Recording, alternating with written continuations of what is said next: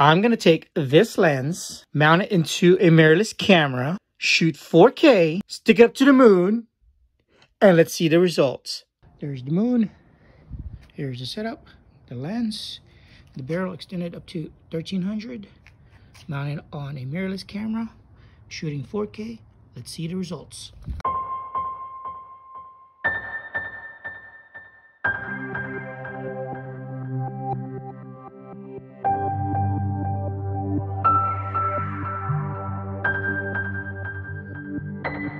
Some details about this lens. This Vivitar 650-1300. Bought it for $50 on sale. For a fun experimental lens, it's not bad at all.